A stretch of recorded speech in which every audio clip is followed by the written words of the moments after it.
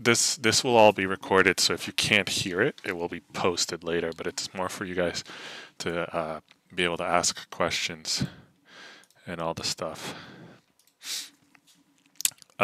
So, well, can you guys see it well enough when it's 4 like this? Or do you want me to do one big one?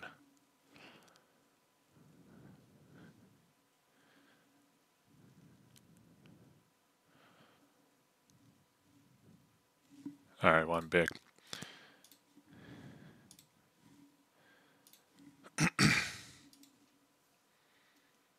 Yeah, okay.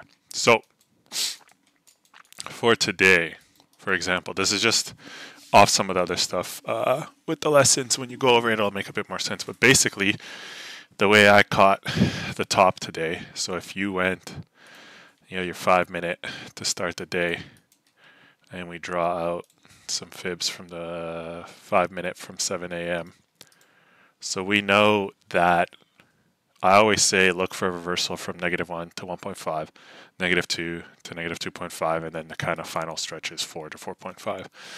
So essentially what these fibs do is they're an add-on for the levels that I provide and that I give you guys. They tell you which ones will be key, which ones will not be key.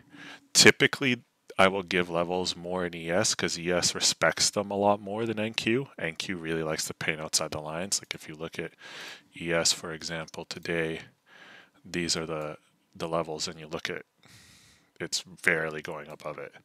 And it's really like respecting them a lot more so, and it's a lot easier to play at level to level. But we'll focus on NQ because I think that's what most people trade. So you kind of have this zone here, and I like to take entries in this area here. That's where I'm looking to take my entries. I kind of have a habit, because I used to trade with trailing drawdowns, to size heavy and kind of create parameters where there's very little, if any, drawdown when you're sizing heavy. So even if you go to trade 15 contracts here, you're still like, you're not hitting DLL. Granted, I don't recommend this, but that was the whole kind of premise behind the trailing drawdown, because of, if anyone has traded trailing drawdown, you know what it's like. But what you can do, we'll get rid of that and we'll make it kind of more reasonable. Let's say 3 with XFAs. Now, what I like to do is just get rid of that. What you can do now is, okay, you go to the 15-minute. I typically use the 15-minute, and your resistance would be that. Your break level would be that. And you go down to the 5-minute, and you can just refine it where you're looking for. We'll leave the break level there, but your resistance kind of comes that area now. You go down to the 3-minute, and that actually is just going to keep changing. And this all makes sense when you look at the lessons, what I'm doing in here, but this is just a kind of review. And then you can go down to the 1-minute and do the exact same thing. And now all of a sudden, when you're on the 1-minute, you're going to get a much more refined entry point. So now when we go over, you kind of have 2 confluences of where you're looking and reasons why. So this is your whole area, and lo and behold, the middle of it lines up quite well with where your resistance level per the highs is. So even if you're looking at 3 contracts to sell, and even if you stack them here, your stop loss is above the break level, because if it gets above this wick, you're basically saying, forget this, it's not nonsense, I don't want it. But that's a $180 risk. And your reaction, pretty much instantaneously, and you can drop down to the lower time frames so we get a more accurate picture of what kind of reaction we actually get. Within 15 seconds, you're up. Within a few more seconds, you're up 1,000.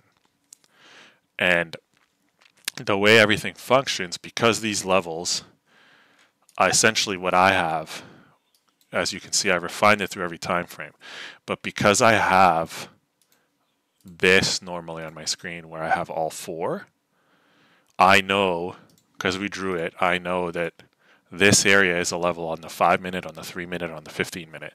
So I can reasonably expect where would I want to take profit? Well, your first swing point that created this failed high is right here.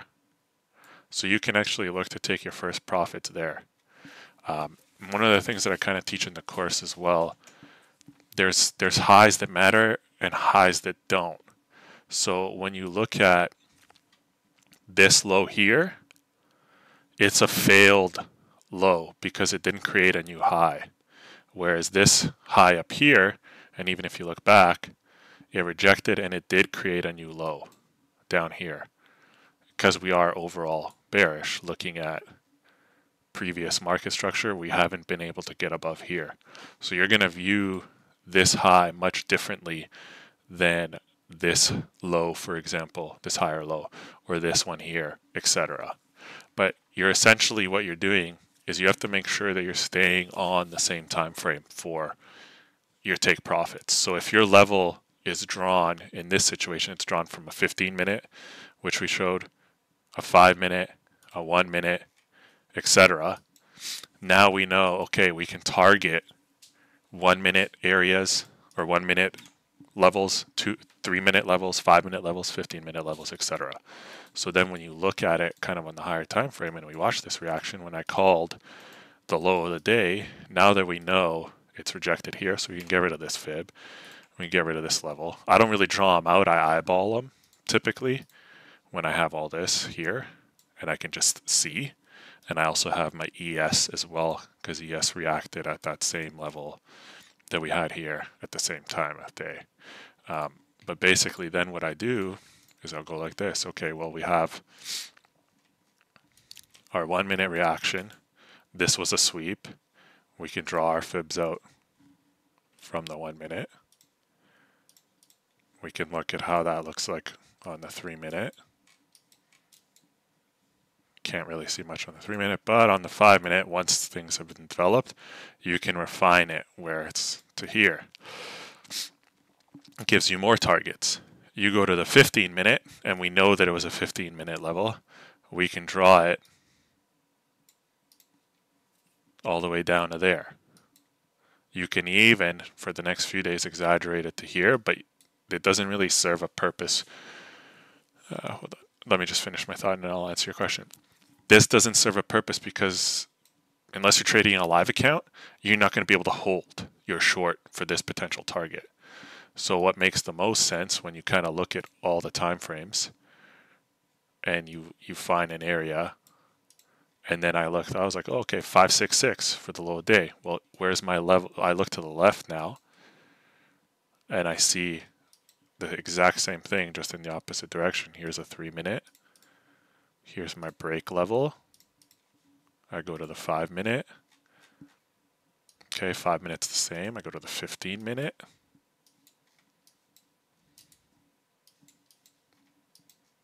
And 15 minutes the same. I can go down to the 1 minute.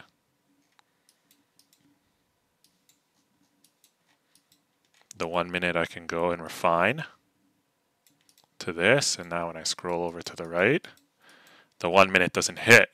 But as I taught, when you see this, you're looking at a specific area. We have our fib here, -4. Again, our zone would be this, and we're looking for the market to show us something of a structure flip.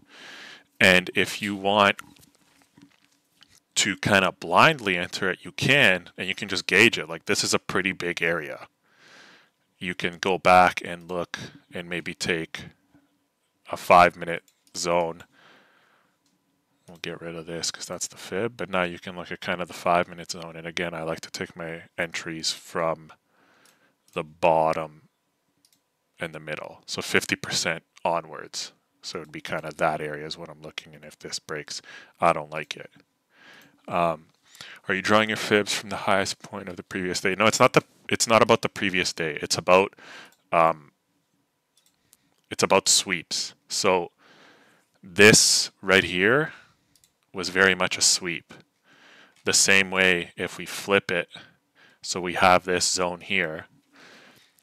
Yeah, exactly. It's a sweep manipulation of the highs and lows. You're looking for that last sweep before you get a shift in market structure. So this is a perfect example at the bottom of the day, and I posted this trade. You look at this right here. Well, this leg right here, you have the low here made. It's a new low for the day. It didn't break anything here.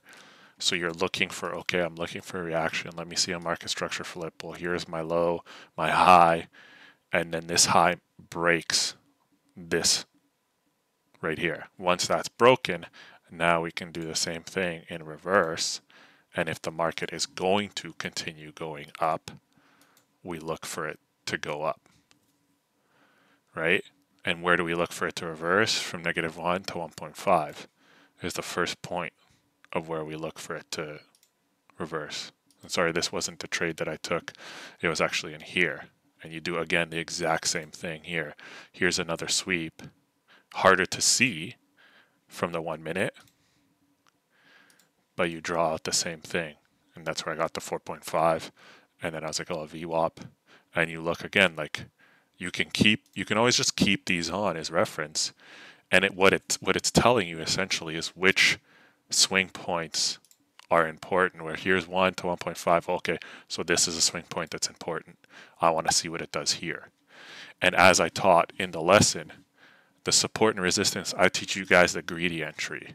So really your support and resistance over here, it's this. I'll go to a higher time frame, but really what it is this whole bar. It's this whole area, but that's too much. Like that's way too much room for error. Sorry, it's this whole bar here.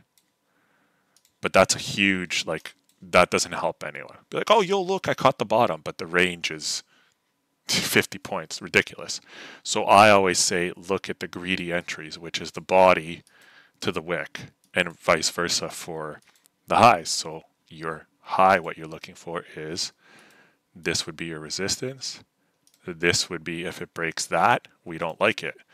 And what does that line up with? -2 to 2.5, right?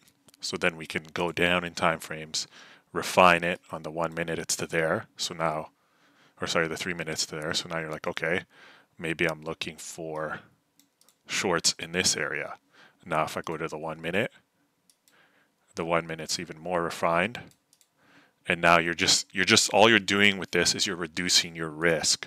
Because if you want to blindly take it, and I like to, from here up to here is where I like to take it, but let's say you take your short there, 3 contracts. If it goes above, you don't like it. But maybe the thing you got to keep in mind with NQ, and this is why yes, it's a little better, I'll respect the levels a little, and you won't get wicked out like this. Maybe if you're up on the day, you can just put an arbitrary number of, I want to risk 500 bucks. And then if you did that, you would get a quick 1,000 pretty quickly. Obviously, it's not going to work every time if you have a hard stop. I usually have no stop loss. I have a mental stop. And this is the reason why, because in these situations, you get wicked out. Down here, you wouldn't. And I also like to look at the seconds chart because, for example, here, depending on how good you are at reading candlesticks, you're seeing a wick, okay, kind of like a half doji, another wick. But now if I drop into that same time frame on the 15-second, we're talking about that manipulation, right? That sweep, that one more sweep. Well, here's your one more sweep on the 15-second. So when you draw that same fib the other way, you get, look at the accuracy you get. Now on 15-second, you don't expect it to go past -1, 1.5, because where's your next swing point on the 15-second is right here. So that's your next take, like that would be your take profit point is here. It might go all the way, but again, you look, all that's happening with these fibs is they're always lining up with swing points. 2, here's a swing point. 1, here's a swing point. And all it's telling you is which ones you could potentially expect a reaction at. That's really what the fibs are for. It's not like a hard line in the sand. And then you can even look at the 3 minute, like you look at this, it's body. This one doesn't even go across it and it just straight rocket down. But that's essentially what I do. I don't draw all this out just because the market moves as fast as it does. But you can pretty much take that on any day. We can just go back to a different day. For example, where are we here? Friday. Here's Sunday. Here's Monday. So I'm looking at the 3 minute chart right now. And like I said, I have 1, 5, 3, 15 for my charts. And then on another screen, I have the 1 hour, 4 hour. But if you look at this right here was a sweep of these kind of lows overnight, this leg right here, and it didn't quite crack it. So you have this, you have a bunch of levels here. But what I do, if I'm looking at this, kind of a bunch of relatively equal lows, I'll take the lowest one. So the lowest one on the 3 minutes here, which we don't actually hit, right? Maybe if we go to the 5 minute, see on the 5 minute it'd be different. The lowest one would actually be this, which you do hit. You go to the 15 minute in that same area, the 15 minute, and you just keep refining it. And sometimes the 15 minute will give you a smaller entry, sometimes the 1 minute, sometimes the 3, but you kind of just have all three because you have an area where you're looking for. See, the 1 minute in this case comes down actually to here, but you have all this because I have the real estate screen space. I don't draw it all out, but now I'm like, okay, I'm looking for a potential reversal in that. We'll go back to the 15 minute. And we'll just draw that area out. And we have our break level of this. And now we go back to the 3 minute. Go back to that same day. And I can look at, okay, for my projections down, I'm going to look at this area here because it pumped. Because I'm waking up for New York, so I'm waking up to price being here, and I'm seeing this, and then I'm looking to the left, and I'm like, okay, high, highs. Okay, it ran and then it ran down. Okay, so I'm going to draw my projection for the downside from that high to that low. Okay, now I'm going to look to the left in this area. Okay, I maybe expect a price reaction here, and then I expect another price reaction here. What is there? At 4 here, well, the support's down here, and then another support down here. And that's a little far, right? So you can take the 5 minute and you would adjust it to this. And now you're getting 1 to 1.5 for New York open and bounce. So now when you go to that 1 minute, and we have an idea of what's all over here, and we have this is the 5 minute, but you can also refine your fibs on the 1 minute. And I do it on the 1, the 3, the 5, all of them. I kind of want to know where I expect price to react. And here's 9:30 open right here. And what does it do? It sweeps the highs and then dumps. So you know you have resistance up here from the levels, from the manipulation that it went down. So if it does pop up, you can short up here. And when it's going down, where can I expect it to go? Where can I expect bounces? In the -1 to 1.5 area, in the -2 to 2.5 area. And as you see, if you draw that out,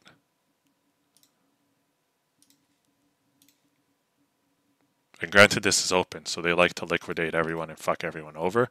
But if you're looking and you're taking trades there, and you're taking another trade, whoops, you're taking another trade here, your risk during open is going to be bigger.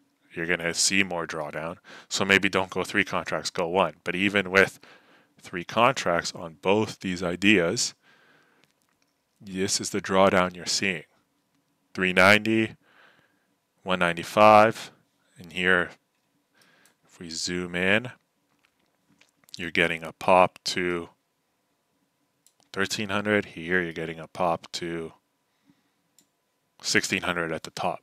Now, I'm not saying you're going to obviously hold for all that, but you're risking, your risk to reward is very, very skewed, and you know which areas you expected.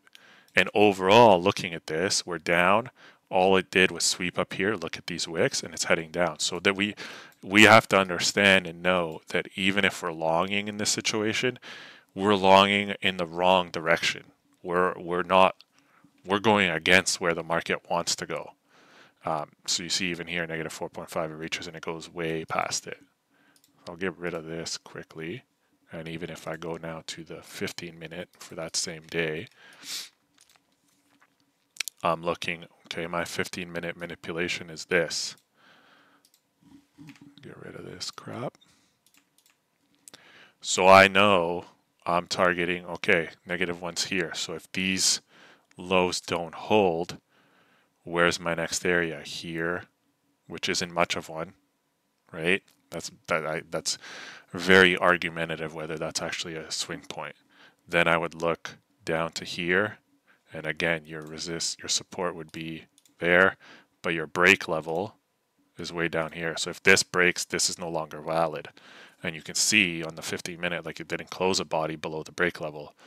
But obviously, like you long here, 85s, you're sizing heavy. That's a little bit of DLL happening. But then you can go down in time frames and just refine it. So this whole mess here, I would just do my 5-minute to there, my break level. And now if I'm looking for entries, I'm looking at the bottom 50% to 100%. So now my zone where I'm looking for longs is here. And if I drop down more time frames, my entry is there now. So now all of a sudden, you know your 5-minute bottom half is this, your 3-minute top half's this. Let's see what the 1 minute looks like. 1 minute's essentially the same as the 3-minute. So now I'm looking for structure flip here. And you can see it on the 1 minute if you train your eye. You essentially have, this is a high, and this is the low that's made from that. Why is this not working? That's the low that's made from that candle. So I'll get rid of these zones. We'll just remember that they're there. So here's your sweep on this candle, and then that gets broken here. And it's hard to see that on the 1 minute. You have to kind of learn to train your eye to see that, okay, well, here's my high, here's my low, high of this candle, the low of that candle, that high gets broken. Okay, so I'm expecting a flip. And that's where if you dump yourself, if you have trading view, you go into the lower time frames, you're going to see that structure flip happen sooner.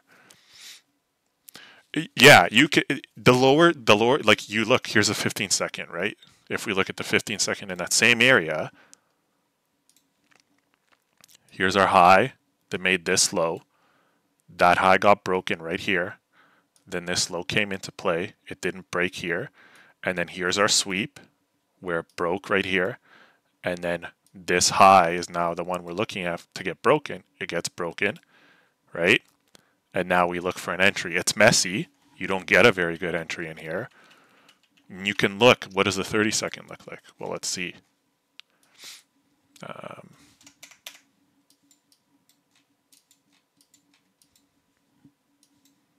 So the 30-second, same kind of thing. It doesn't look much different, but you can even go down to the 5-second. Assuming you have the premium on TradingView, hopefully it gives me, yeah, okay, it gives me data.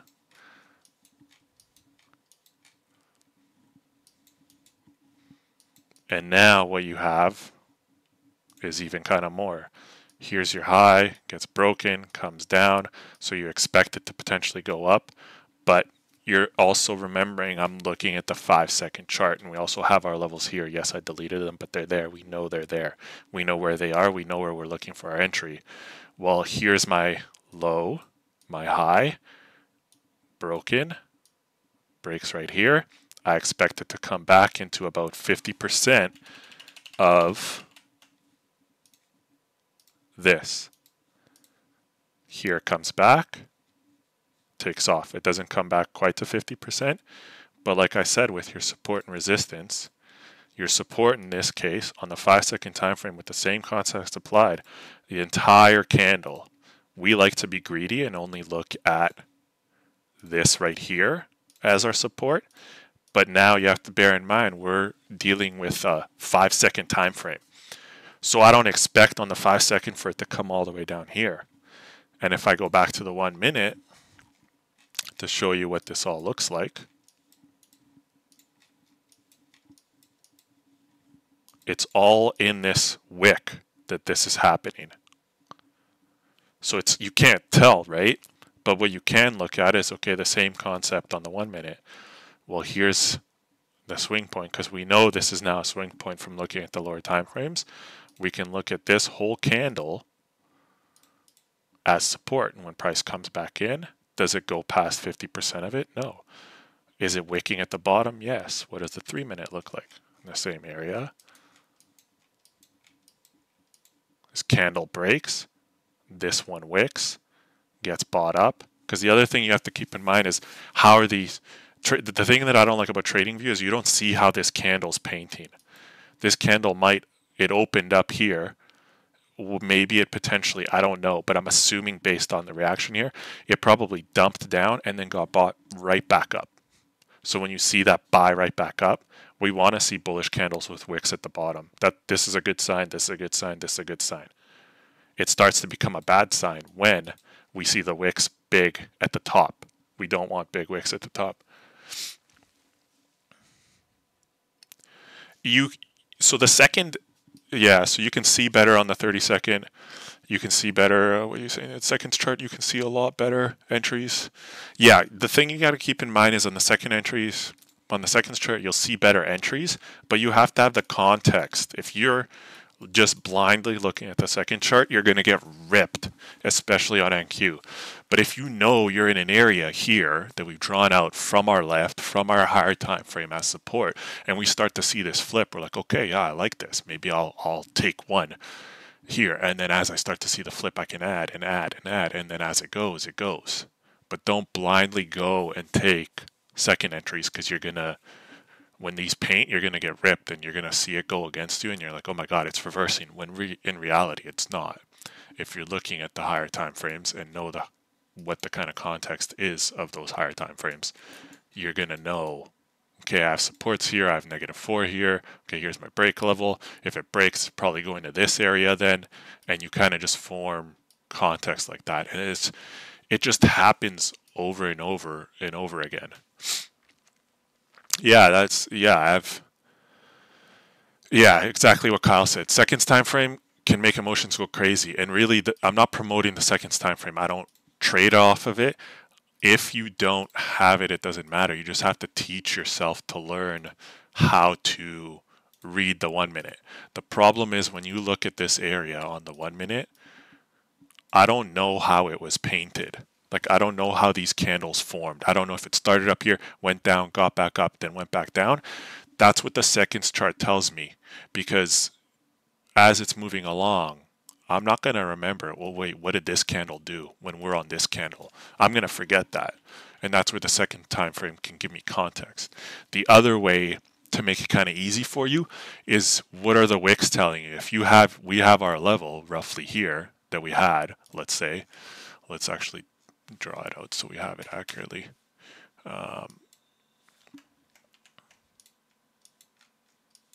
We'll draw, I think it was the 3 minute. So we have our, I really like the 3 minute chart, but we have our 3 minute level here. If I'm seeing on the 1 minute and I don't have, let's say I don't have access to the second charts, and I'm seeing this at my level, and now the candles are flipping and it's showing no interest in turning back, then I can be like, okay, here's my 1 minute level, the whole thing, the whole candle. When it comes back into this kind of area, maybe I'll look for a long. I know there's ICT stuff, you have your fair value gaps here, and you see these fair value gaps, they don't provide much. Well, why? Because as much as people love and hate ICT, whatever, I use some of his concept. I know I'm aware of his concepts, but it's really just where is the high?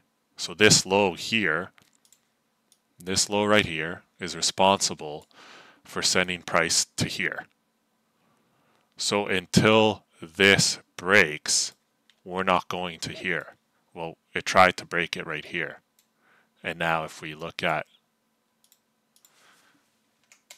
I hate that drawing thing, but now if we look at today, what happened? All we did is retest that same area that caused this run up 2 more times. So now it's been tested once, twice, 3 times. And this is really the one that started everything on a 1-minute time frame. And if we just zoom out on the 15-minute and you kind of just go along like that, you have your lows and highs. The ones that matter, essentially what it is I'm just going to delete all this shit. And I'm going to do one quick thing because I don't want to keep deleting and drawing all over my charts and then having to fucking edit it. Okay. I think I used this for a level, but I was drawing shit out. But when you look at this is the low that broke structure to the upside. So it's a valid or legacy or whatever you want to call it, legacy low. Whereas if you look at this high, it failed to shift market structure. It failed to break these lows. It got to them and then rejected. And then this high here managed to break this, but where did we ultimately come from? Here. And then as you kind of keep going back, down here. So that's kind of, you have your highs and lows that are responsible. Like, so here's your high that's responsible for breaking these lows here. It got broken on here. And then it came back up. It didn't break this high and price went back down. Overall, price is essentially going sideways in this big box on a higher time frame. But because we trade daily, as much as I like having context from the higher time frame, you go to the 4-hour. Now if you go to the 4-hour, it's the same concept. Well, this low here is responsible for breaking this high, but it didn't break here. This is all-time highs, so we didn't break that. And where's the low that broke all-time highs? You have to really go back, right?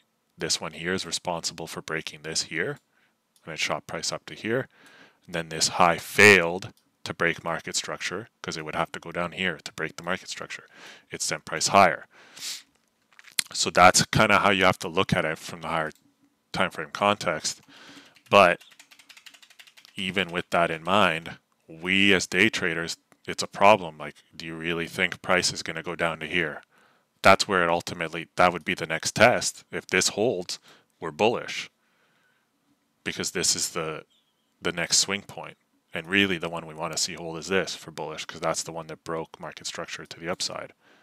Because you had this high here, I think this was all-time highs at the time, came down, broke all these swing points, didn't break this one, so it's still kind of going up. So if you draw out and path it, even on the 4-hour, and this is where we have to go way back, but I think this is almost too much because as intraday traders, and this is now we don't even have information, this is why I use this chart. So really what started this whole run is down here in October.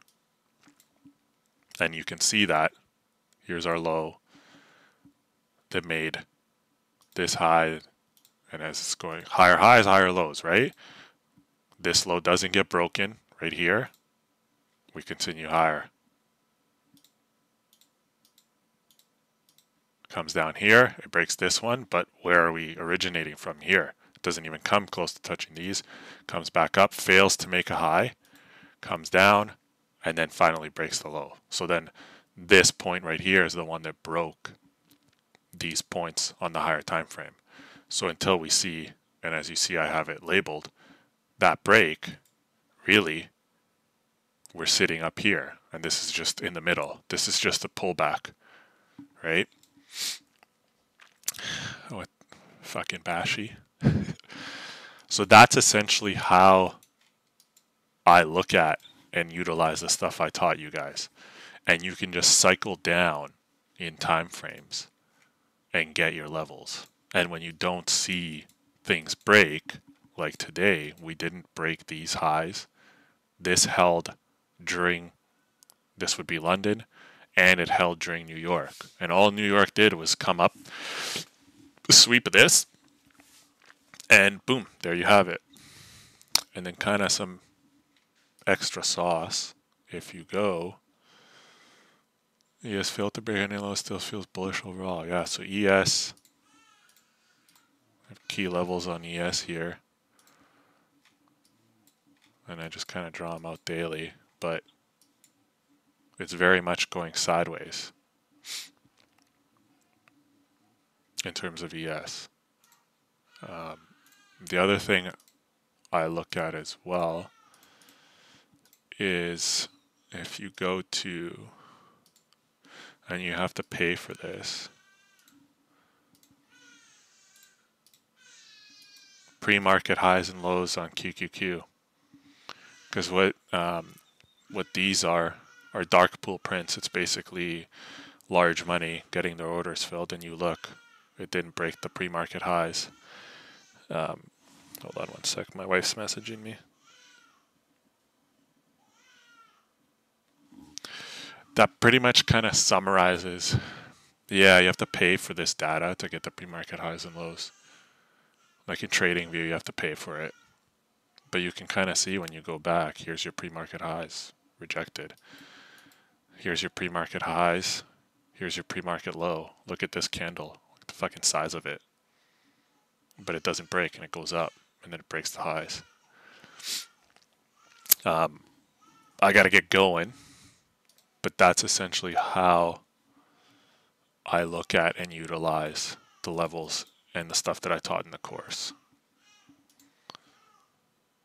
Yeah, that's someone getting their order filled, because basically what happens is if the market moves too much, too fast, they shut down trading for the day.